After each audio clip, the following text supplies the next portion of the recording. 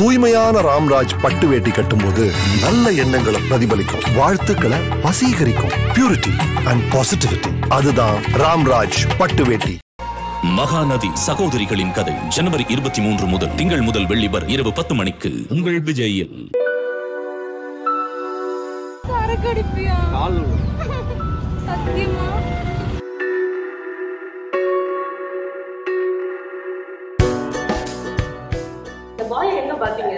இவர் வந்துட்டு என்னோட கசின்ங்க, என்னோட அப்பாவோட தங்கச்சியோட பையன்.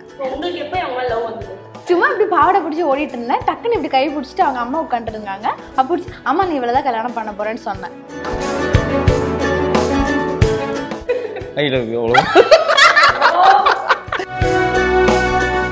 எவ்வளோ சொன்னாலும் அவ்வளவுதான் வரும், இதுதான் வரும், அதுக்கு மேல வரவே வராது. என்ன ഞാനായിട്ട് എന്നെ ജീവിക്കാൻ അനുവദിക്കുന്നത് എനിക്ക് ഇഷ്ടപ്പെട്ടിട്ടുണ്ട്. I love you so much. So ஒரு நாள் வந்து சண்டை போயிட்டாரு. அப்போ எனக்கு தெரியும் வரும்போது ஏதாவது வரும்ட்டு. அப்போ இவர் அப்போ கேட் இப்படி திறக்கிற சத்தத்திலே நான் வந்து வீடியோ இப்படி பிடிச்சிட்டேன். அப்போ வரும்போது கொஞ்சம் திங்ஸ் எல்லாம் வாங்கிட்டு வந்திருக்காரு. அந்த வீடியோ தான் ஃபர்ஸ்ட் மில்லியன் போயிடுச்சு.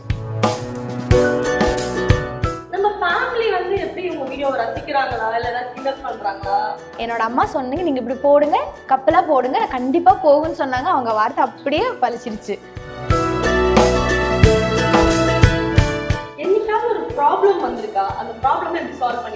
மூஞ்சி தூக்கி வச்சுட்டாலே நமக்கு ஒரு மாதிரி ஆயிரும். சரி பாவம் பொண்ணு நமக்கு வேண்டி கஷ்டப்படுறாளே அப்படின்னு சொல்லி நம்ம பேசினாலும் இவங்க ரொம்ப பிகு பண்ணுவாங்க. ஆமா,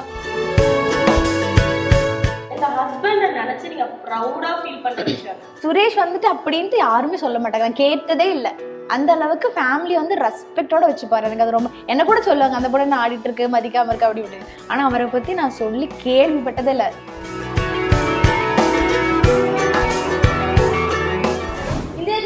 எல்லாருக்குமே வணக்கம். ஸோ யூடியூப்ல இருந்து எல்லா சோஷியல் மீடியாலும் இப்போ ட்ரெண்டிங்ல இருக்கிற ஒரு கப்பலை தான் நம்ம பார்க்க போறோம்.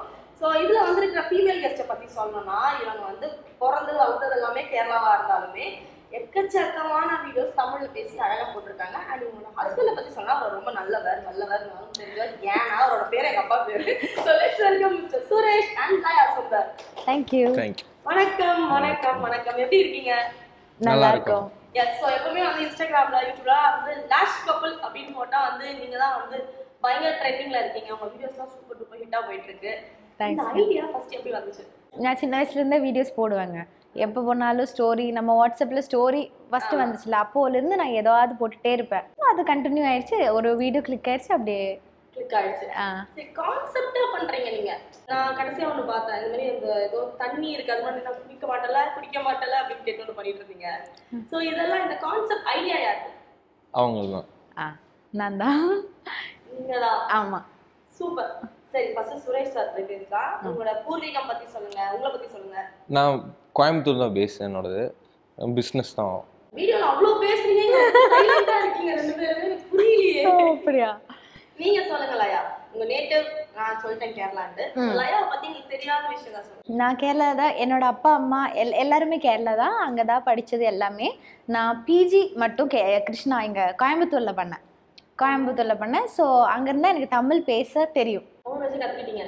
காலேஜ் படிக்கும் போது தான் நான் தமிழ் பேச கத்துக்கிட்டேன். அதுக்கப்புறம் அப்படியே இங்கே இருக்கேன்.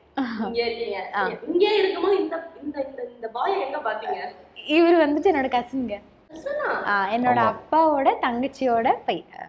அத்தை பையன். ஏன் ஒரு மாதிரி கேக்குறீங்க? இல்ல சொந்தக்காரங்க தான். லவ் அப்படிங்கிறதுக்கு ஏதோ ஒரு பர்టిక్యులர் பாயிண்ட்ல தான் வந்திருக்கும். உங்களுக்கு எப்போ அவங்க லவ் வந்தது? இப்போ அந்த சின்ன வயசுல இது பண்ணிட்டு அப்போ மீட் பண்ணுவோம், நாங்க ஒட்டுக்கா தான் விளையாடுறது, அந்த மாதிரி தான். நான்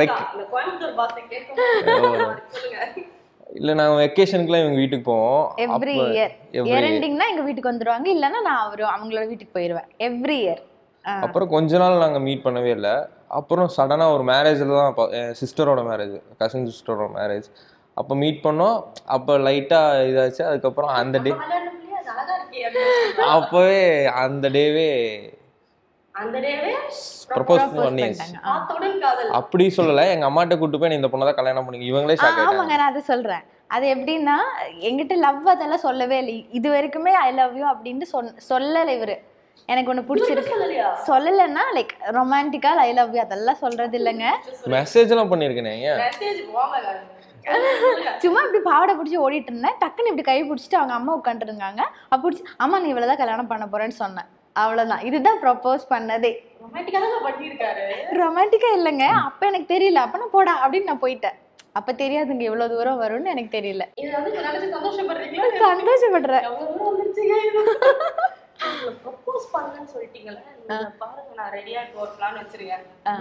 நீங்க ஏங்க மாட்டி வர்றீங்க? சொல்லுங்க சொல்லுங்க. எப்படி தமிழ்ல சொல்லணுமா மலையாளத்துல சொல்லணுமா தமிழ்ல சொன்னா மட்டும் போதும். நான் டிரான்ஸ்லேட் கூட பண்ணிக்கிறோம். ஐ லவ் யூ அவ்வளவு. அத நீங்க சொன்னது ப்ரப்போஸ் பண்ண சொன்னீங்க. 2002ல இல்ல வரவே வராதுங்க. நீங்க எவ்வளவு சொன்னாலும் அவ்வளவுதான் வரும். இதுதான் வரும். அதுக்கு மேல வரவே வராது. குழந்தை ஃபீல் பண்றாங்க. உங்களுக்கு லயா எவ்வளவு பிடிக்கும், ஏன் பிடிக்கும், இதெல்லாம் சொல்லி கொடுங்க. பிடிக்காததுக்கு ரீசன் சொல்லலாம், பிடிச்சதுக்கு எப்படி ரீசன் சொல்லலாம்? பிடிக்காதுன்னா குடிப்பீங்க ரோஸ் நல்லா இருக்கும். பிடிச்ச விஷயம் என்ன? உன்னோட எல்லாமே பிடிக்கும். லைஃப் லாங் எங்க கூடவே இரு. I love you. I love you to. யாரிங்க நீங்க? யாரிங்க நீங்க? நான் சொன்னேன் சிங்கம் கலா இறங்கும். தங்கம் கமா நீங்க அழகா சொல்லி ப்ரோபோஸ் பண்ணுங்க. நீ சொல்லிருக்க ஐ லவ் யூ சொல்லிருக்கியா? சொல்ல நிறைய நான் மட்டும் தான் சொல்லிருக்கேன். இப்படி மெசேஜ்ல மட்டும் தான் சொல்ற. நம்ம வந்து அழகா முடிச்சு போலாமாப்பா? சண்டையெல்லாம் போட மாட்டோம். நான் சொல்றேன். എന്നെ ഞാനായിട്ട് തന്നെ ജീവിക്കാൻ അനുവദിക്കുന്നത് എനിക്ക് ഇഷ്ടപ്പെട്ടിട്ടുണ്ട്. I love you so much. Love you to. Translate பண்ணுமா? என்ன நானாவே ஏத்துக்கிட்டு வாழ்றதுக்கு ஐ லவ் யூ சொல்றேன். அதுதான். சூப்பர். சரி, அப்ப உங்களுக்கு வந்து நீங்க யாருன்றது தெரியும் இல்லையா? என்ன மாதிரியான கேரக்டர் லயான்றவங்க? எனக்கு ஹாப்பியா இருக்கணும் அவ்வளவுதான். என் கூட இருக்கிறவங்களும் சந்தோஷமா இருக்கணும், நானும் சந்தோஷமா இருக்கணும். எனக்கு சந்தோஷமா இருந்தாலே எனக்கு போதும் வாழ்க்கையில. லயாக்கு கோவம் எதனால வரும்? கோவம் வருமா? கோவமே வராது. என்கிட்ட மட்டும் தான் கோவப்படுவாங்க. நான் வாழ்க்கையிலேயே எனக்கு இல்லங்க உண்மையான எனக்கு வாழ்க்கையில நான் வந்துட்டு கோவப்படுற ஒரு பர்சன் வந்து இவர் மட்டும்தான். இவரை விட்டு நான் வந்து யாரு மேலேயும் ஹாஷா பேசினதும் கிடையாது, எனக்கு அது வந்ததும் கிடையாது. ஸோ லாஸ்ட் கப்பல் நீங்க ரெண்டு பேருமே வந்து திடீர்னு தான் ட்ரெண்ட் ஆனீங்க. நீங்க சொன்னீங்க கேஷுவலா வீடியோ போட்டோம் ட்ரெண்ட் ஆச்சு. அதை எக்ஸ்பெக்ட் பண்ணீங்களா? எக்ஸ்பெக்ட் பண்ணல. அது சும்மா யதார்த்தமா தான் போட்டோம். ஆனா அந்த வீடியோ நல்லா வைரல் ஆயிடுச்சு. எந்த வீடியோல இருந்து வைரல் ஆனீங்க? சண்டை போட்டுட்டேன்னா இவர் வந்துட்டு எப்பவுமே எனக்கு ஏதாவது வாங்கி கொடுப்பாரு. தேன் மிட்டாய் அந்த மாதிரி. இல்ல எனக்கு பிடிக்கும்ங்கிறது அவங்களுக்கு பிடிச்ச ஐட்டம் ஏதாவது வாங்கி கொடுத்து அந்த மாதிரி எனக்கு பிடிக்கும். தேன் நெல்லிக்காய் அப்புறம் தேன் மிட்டாய் அந்த ஐட்டம்ஸ் எல்லாம் எனக்கு பிடிக்கும். ஸோ அது எந்த கிளாஸ் படிக்கிற ஃபர்ஸ்ட் சொல்லு. இல்லைங்க நம்ம ஸ்நாக்ஸ் மாதிரி சும்மா சாப்பிடுவோம்ல, அதுக்காக வாங்கி கொடுப்பாரு. ஸோ ஒரு நாள் வந்து சண்டை போயிட்டாரு. அப்போ எனக்கு தெரியும் வரும்போது ஏதாவது வரும்ன்ட்டு. அப்போ இவர் அப்போ கேட் இப்படி திறக்கிற சத்தத்திலே நான் வந்து வீடியோ இப்படி பிடிச்சிட்டேன். அப்போ வரும்போது கொஞ்சம் திங்ஸ் எல்லாம் வாங்கிட்டு வந்திருக்காரு. அதுதான் ஃபர்ஸ்ட். நான் இல்லை அந்த வீடியோல நானே இல்லை, இவர் ஒரு பேக்கெட்ல இருந்து திங்ஸ் இப்படி எடுக்கிறாரு. அந்த வீடியோ தான் ஃபர்ஸ்ட் மில்லியன் போயிடுச்சு. அந்த வீடியோ என்னன்னா அந்த கேரளால அந்த ஜூஸ்ல இது பண்ணி ஆமா. ஆனா நான் இவங்களுக்கு கொடுத்தது அந்த டைப்பான ஒரு அந்த டைம்ல அந்த அதுவும் வந்து அந்த நியூஸ் ட்ரெண்டிங் போயிருச்சு. அப்ப இவர் எனக்கு ஜூஸ் கொடுக்கும்போது கப்பல்லாம் நம்ம ஜூஸ் கொடுக்கும்போது பயப்படணும் அந்த மாதிரி அது ட்ரெண்டிங்ல போச்சு. அதுதான் ஃபர்ஸ்ட். அதுக்கப்புறம் சரக்கடிப்பியா அந்த வீடியோ 14 மில்லியன். இவர் அடிச்சிட்டு இருந்தாரு கல்யாணத்துக்கு முன்னாடி. அப்ப நான் வந்துட்டு சரக்கடிப்பியான்னு கேட்டேன். இப்பெல்லாம் அடிக்கிறது இல்லைங்க. பல பேருக்கு வந்து தெரிஞ்ச கப்பல் தான் நீங்க இல்லையா? சரி, இப்போ நீங்க பப்ளிக்கா வெளில போறீங்க, உங்களுக்கு தெரிஞ்சவங்க உங்களுக்கு பிடிச்சவங்க யாராவது ரோட்ல இருந்து வந்து உங்களுக்கு போட்டோஸ் எடுத்த மெமரிஸ், உங்க ஃபேன்ஸ்னு சொல்ல மெமரிஸ் இருக்கா? ஃபேன்ஸ்னு சொல்ல முடியாது, பிடிச்சவங்களும் இருக்கலாம். அது எங்களுக்கு ஒரு டிஃப்ரெண்டான எக்ஸ்பீரியன்ஸ் தான். திடீர்னு நம்ம இன்னைக்கு சென்னை வந்து இறங்கினோடனே கோயம்பேடு பஸ் ஸ்டாப்லேயே நீங்க அந்த வீடியோல இருக்கவங்க தான்னு கேட்டேன். ஆமாங்க நல்லா பண்ணுங்க அந்த மாதிரிலாம் சொல்லுவோம். அது டிஃப்ரெண்டான. நான் அடிக்கடி சென்னையில வந்துட்டு போவோம். அப்பெல்லாம் யாருக்கும் தெரியாது. இது பைக்ல போயிட்டு இருக்கும்போது ஒருத்தவங்க வந்துட்டு ஃபாஸ்டா எங்க பின்னாடி வந்துட்டு நீங்க லாஷ் தானே அப்படின்னு கேட்டாங்க. அது நான் மறக்க மாட்டேன். அவ்வளவுதான். சின்ன எக்ஸ்பீரியன்ஸ்லாம் ரெகக்னைஸ் பண்றாங்களா? பண்றாங்க. சூப்பரான விஷயம் தான். நம்ம ஃபேமிலி வந்து எப்படி உங்க வீடியோவை ரசிக்கிறாங்களா இல்ல ஏதாவது கிண்டல் பண்றாங்களா திட்டுவாங்களா எப்படி ரியாக்ஷன்? வீட்ல எல்லாம் ஓகே தான், யாரும் எதுவும் எல்லாரும் நல்லா இருக்குன்னு தான் சொல்றாங்க, என்கரேஜ் தான் பண்றாங்க. பிக்கஸ்ட் சப்போர்ட் வந்து இவங்க அப்பா அம்மா எங்க அப்பா அம்மா தான்.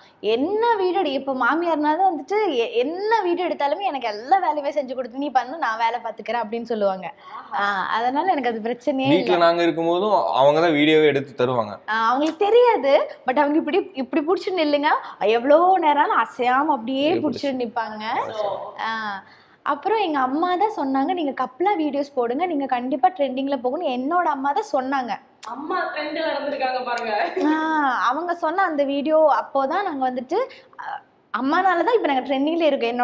என்னோட அம்மா சொன்னீங்க நீங்க இப்படி போடுங்க, கப்பலா போடுங்க, நான் கண்டிப்பா போகுன்னு சொன்னாங்க. அவங்க வார்த்தை அப்படியே பழிச்சிருச்சு.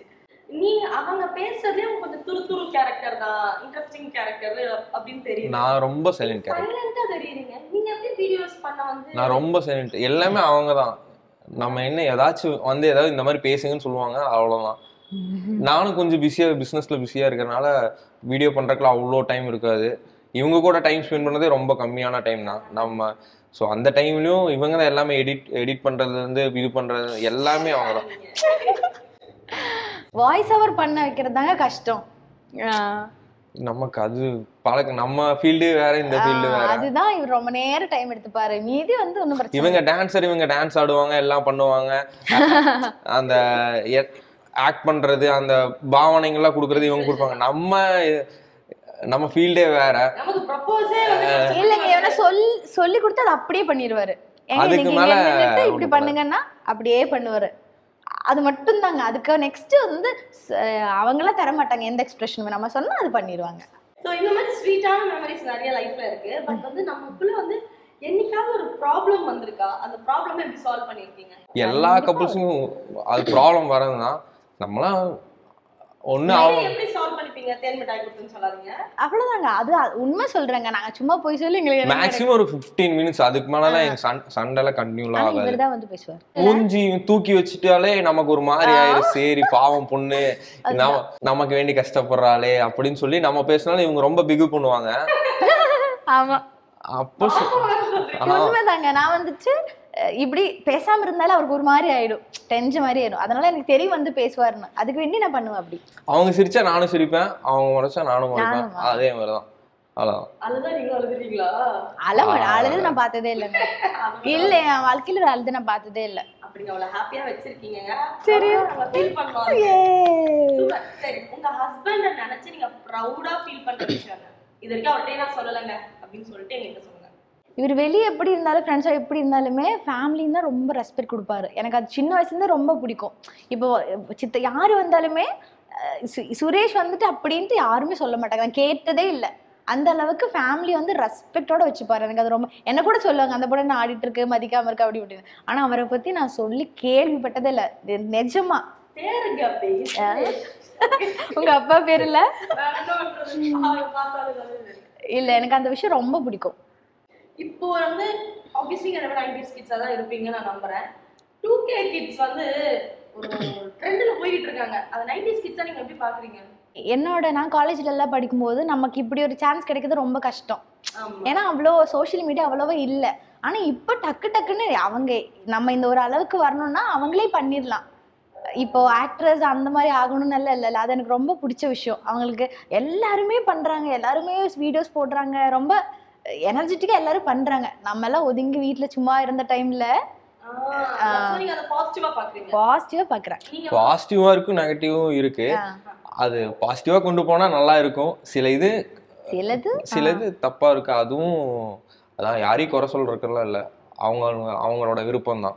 சரி, உங்க லைஃப்ல வந்து நிறைய மெமரிஸ் இருக்கும். இவங்களோட தெரியல எந்த மெமரியா இருந்தாலும் லைஃப் லாங் நினைச்சு ஹாப்பி ஆகுற ஒரு மெமரி தான் இதெல்லாம். கல்யாணம் பண்ணது. ஓகே, சோ உங்களோட லைஃப்ல வந்து பெஸ்ட் மொமெண்ட் அது. இந்த மொமெண்ட் வந்து நான் வந்து திரும்ப வரவே கூடாதுன்னு நினைக்கிறேன் அப்படின்னு வந்து இந்த மொமெண்ட் நான் கேன்சல் பண்ண நினைக்கிறேன். அது கோவிட் டைம். ஆமா, அந்த டைம்ல ஃபினான்ஷியலி பிசினஸ்லாம் ரொம்ப டல்ல. அதுல இருந்து ரெக்கவரி ஆகிறதுக்கே நான் சொன்னல ஃபினான்ஷியலா கொஞ்சம் அந்த டைம்ல ரெக்கவரி ஆகிறதுக்கு தான் இவங்க சப்போர்ட்டா இருந்தாங்க. அதனால இல்லாம இருந்தா நான் எங்கேயோ ஒரு சேலரிக்கு வேலைக்கு போற மாதிரி தான் இருந்திருக்கும். நானும் அப்போ வந்துட்டு அங்க நான் அப்ராட்ல ஒர்க் பண்ணிட்டு இருக்கேன். அப்ப நானும் வீட்ல இருக்கேன். கல்யாணம் அப்பதான் ஆச்சு எங்களுக்கு. அந்த அந்த டேஸ் ரொம்ப நல்லாவே இல்லைங்க. கல்யாணம் ஆயிட்டு வெளியே போக முடியல, நாங்க ஹனிமூனே போல. கோவிட் டைம் முடிஞ்ச உடனே அந்த ஒரு ஷார்ட் டைம் ஓபன் பண்ணதெல்லாம் சரி மேரேஜ் பண்ணிடலாம்னு சொல்லி பண்ணோம். அதுதான் அந்த 6 to 1 year வந்து வீட்லயே தான் உட்கார்ந்தோம். 2 பேரும் மூஞ்சி பார்த்துட்டு அப்பவே அதுக்கு அங்கே அதுலயே எங்களுக்கு சண்டை எல்லாம் வந்துச்சு. ரொம்ப கஷ்டமா இருக்கு. காசுல எல்லா விதத்திலயும் ரொம்ப நல்லாவே இல்ல கோவிட் டைம். தூக்கிரோம் 2020 வாழ்க்கையில. அது எதுக்கு? ஓகே, சோ நீங்க வந்து அப்ராட்ல வேலை பாத்தீங்க. எஸ், நான் பார்த்தேன். she came அப்படினு ஒரு போஸ்ட் போட்டு ஓடி வர அந்த ஏர்போர்ட் திருப்பி போய்டுவாங்க. இனி ஒரு 10 days தான் கிளம்பணும். என்ன சொல்றீங்க? ஆமாங்க, லீவ்ல இருக்காங்க. இப்போ இது ஆனால லீவ் வந்து எக்ஸ்டெண்ட் பண்ணிருக்காங்க. ஒரு 20 days லீவ் எக்ஸ்டெண்ட் பண்ணி பண்ணிருக்காங்க. சோ பேசிக்கா நீங்க என்ன பண்றீங்க? நான் லாஸ்ட் 4 years-ஆவே நான் அங்க தான் இருக்கேன். நான் காலேஜ் முடிச்சிட்டு நான் போயிட்டேன். நான் மேரேஜ்க்கு தான் அப்புறம் வந்தேன். கல்யாணம் பண்ணிட்டு கொஞ்ச நாள் இங்க இருந்தோம். திருப்பி நான் போயிட்டேன். இவரும் அங்க எங்க இருக்கேன்னு சொல்லு. நான் அபுதாபில வர்க் பண்ணிட்டு இருக்கேன். நான் ஹெச்ஆர்ல வர்க் பண்ணேன் ஒரு பிரைவேட் கம்பெனில. ஆமாங்க. இப்படி சிரிச்சு சிரிச்சு பேசுற ஹெச்ஆர்லாம் எங்க இருக்காங்க. என்ன சொல்றேன்னா இங்க மட்டும் தான் அப்படி அவங்க அண்ணீனா மாறிடுவாங்க. இது ஒரு வருஷம்னா அதுக்கப்புறம் இன்னொரு இது என்ன சொல்றேன்னா இங்க இப்படி இருந்தாலும் அவங்க ஒர்க்குன்னு போயிட்டா அந்த அது சம்பந்தமா என்ன சொல்றேன்னா ப்ரொஃபஷனலா அந்த என்னையா நீ திட்டுனா பயப்படுவாங்களான்னு கேக்குறாங்க. திட்டவே மாட்டேன். லைக் நார்மலா பேசினாலும் எதுக்குங்க திட்டிட்டு யாரும் நான் எங்க கேமரா இருக்கிறேன் யாரும் யார்கிட்டயும் கோவப்படாதீங்க. நார்மலா இருங்க. நம்ம நார்மலா பேசினாலும் எல்லாரும் எல்லாமே கேட்கதான் போறாங்க. கோவப்பட்டு என்ன கிடைக்க போகுது? பிபி ஏறி சண்டை இதெல்லாம் வேண்டவே வேண்டாம். ஆனா என்கிட்ட நிறைய சண்டை போடுவாங்க. என்ன மட்டும் தான் திட்டுவாங்க. அது வெளியே சொல்றது மட்டும் தான் விட இல்ல. அவங்க வெளியே எல்லாத்துக்கிட்டையும் ரொம்ப காமா பேசுவாங்க. ரொம்ப பொலைட்டா அப்படியே என்ன ரொம்ப ஹம்பிளா அப்படி இப்படிமாங்க. வீட்டுல வந்தோடனே அப்படியே அந்த பிரச்சனை மாறி சண்டை போடுறது வேறங்க. அது கொஞ்ச நேரத்துல தான் நான் சொல்றேன். ஆனா நான் நார்மலாவே சொல்றேன். ஏதாவது ஒரு விஷயம் வந்தாலும் உடனே சண்டை போட்டு கத்திட்டு அடுத்தவங்களை அடிச்சுட்டு எதுக்கு? எனக்கு அது பிடிக்கவே பிடிக்காது. தயவு செஞ்சு யாரும் அது பண்ணாதீங்கன்னு நான் சொல்லுவேன். நீங்க லயா சூஸ் பண்ணி இவ்வளவு மெனக்கெட்டு இவ்வளவு பண்ணீங்க. அதுக்கு ஒரு காரணம் இருக்கும்ல. ஒரு பொண்ணு வாழ்க்கையில அதுக்கு மேல அந்த ஒரு பொண்ணு இந்த பொண்ணு எப்படி முடிவு பண்ணீங்க? அது ஃபர்ஸ்டே கிளிக் ஆயிடுச்சு. அதுக்கப்புறம் நம்ம வேற ஆப்ஷனே இல்ல. வேற யோசிக்கிறதுக்கு மைண்ட் வரல. அது உண்மைதாங்க. அது எதுவும் உண்மைதாங்க.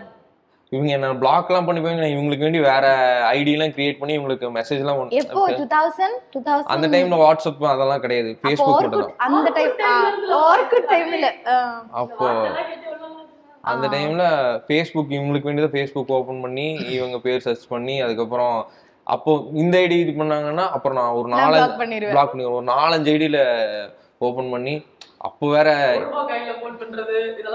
லேண்ட் போன்ல பண்ணுவாங்க. எடுத்தாலும் பிரச்சனை இல்லல்ல. அத்தா மாமா என்ன எப்படி இருக்கீங்க அப்படின்னு ஆரம்பிச்சிடுவாங்க. அது அட்வான்டேஜ் இல்ல bro உங்களுக்கு. ஆமா. சோ உங்களுக்கு வந்து திடீர்னு இந்த மூவி ஆஃபர்ஸ் வருது. இந்த மாதிரி விஷயங்கள் உங்களுக்கு ரெண்டு பேருமே வருதுன்னா ஸ்டாரா இருந்தா கண்ணு மட்டும் ஓகே சொல்வீங்க. இப்போதைக்கு நம்ம அந்த மாதிரி எதுவும் பிளான்லாம் பண்ணல. எனக்கு பிரகாஷ் ராஜ்னா ரொம்ப பிடிக்கும். எதிர்பார்க்காம ஒரு பதில் சொல்றீங்க. ஏய் செல்லம் எனக்கு ரொம்ப பிடிக்கும். ஏன் பிடிக்கும் தெரியுமா? அவர் நோடிக்கு 100 ஐ லவ் யூ சொல்றார் தனலட்சுமிக்கு. அது சொல்லிருப்பாங்க. ஏங்க நான் டெக்ஸ்ட்ல அத்தனை டெக்ஸ்ட் பண்ணிருக்கேன் ஐ லவ் யூ. அதுக்கு அப்புறம் என்ன பிரச்சனை? அதுக்கு இல்லைங்க ஐ லவ் யூ சொல்றதுக்கு நம்ம விட்டு எங்க இதுல இருந்தா பரவாயில்ல. ஒரு நிமிஷம் கூட விட்டே பிரியறது கிடையாது. அவங்க வந்தாங்கன்னா என்ன சொல்ல என்ன வெளியவே போக விட மாட்டாங்க. நான் ஏதாவது பிசினஸ் இது பண்ணாலும் என்ன சொல்றேன்னா போனா கூட்டம் சேர்த்து வச்சிருக்காங்க அவங்க ஏரியால. எப்ப பாரு மச்சான் எங்க இருக்க ஜி எங்க இருக்க வாங்க ஸ்டாண்டுக்கு வாங்க ஸ்டாண்டுக்கு. என்னங்க இந்த ஸ்டாண்டுக்கு போய் இந்த பசங்க எல்லாம் என்ன பண்ணுவாங்க?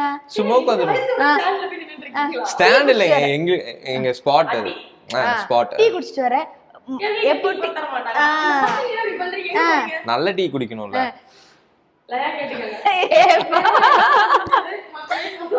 இல்ல இந்த ஃப்ரெண்ட்ஸ் வந்துட்டு இதே பிரச்சனை. டீ குடிக்கலாம் மச்சாவா டீ குடிக்கலாம் டீ தானே குடிக்க. இல்ல தண்ணி அடிக்க போனா கூப்பிட்டா பிரச்சனை. டீ குடிக்க போறது என்ன பிரச்சனை? இல்லப்பா ஒரு சண்டே தான் நம்ம வீட்ல இருப்போம். ஒரு சண்டே வீக் டேஸ் ஃபுல்லாவே உங்க கூட தான் இருக்கேன். கவலைப்படாதீங்க. இல்ல ஒரு சண்டே எத்தனை டீங்க குடிப்பாங்க. எல்லாம் ஒவ்வொரு ஃப்ரெண்ட் வரும்போது ஒவ்வொரு டீ. அது ஒரு வாசம் வராத சரக்கு இன்னும் யாருமே கண்டுபிடிக்கலையே. ஓகே சார் பரபரப்பா பேசிட்டு இருப்போம். ஆனா இவங்க ஃபேமஸா ஆனதுல ரீல்ஸ்ல ஸோ அந்த ரீல் கப்பலை வச்சு ஒரு ரியலான ரீலை நேரில் எடுக்கலாம் நான் முடிவு பண்ணியிருக்கேன். ஸோ இவங்களுக்காக ஒரு சூப்பரான ஆடியோ தேடி கண்டுபிடிச்சிருக்கேன். வாங்க உங்களை ரீல் பண்ண வைப்போம். 2 இது 1 இன்னும் சேர்த்தது 3 4 2 1 3 தானங்க வரும். பள்ளிக்கூடத்த கணக்கு. இது புருஷன் கணக்கு. 2 1 4 4 கியூட். இந்த எக்ஸ்பீரியன்ஸ் ஓவரால் எக்ஸ்பீரியன்ஸ் எப்படி சொல்லுங்க? சூப்பரா இருந்துச்சு. ஃபன்னியா இருந்துச்சு. ஜாலி. நம்பலாம். நம்புங்க. நீங்களும் நம்புங்க. Thank you so much. Thank you so much. Thank you. தூய்மையான ராம்ராஜ் பட்டு வேட்டி கட்டும்போது நல்ல எண்ணங்களை பிரதிபலிக்கும், வாழ்த்துக்களை வசீகரிக்கும். பியூரிட்டி அண்ட் பாசிட்டிவிட்டி, அதுதான் ராம்ராஜ் பட்டு வேட்டி. மகாநதி சகோதரிகளின் கதை ஜனவரி 23 முதல் திங்கள் முதல் வெள்ளி வரை இரவு 10 மணிக்கு உங்கள் விஜயில்.